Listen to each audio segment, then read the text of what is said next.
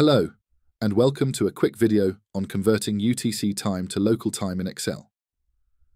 Usually, when working with financial data, dates and times are specified in UTC, which is important for maintaining consistency across time zones.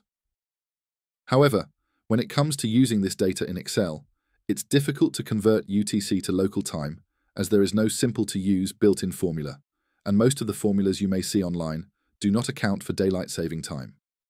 The Excel price feed add-in includes a simple formula to convert easily between UTC and local time.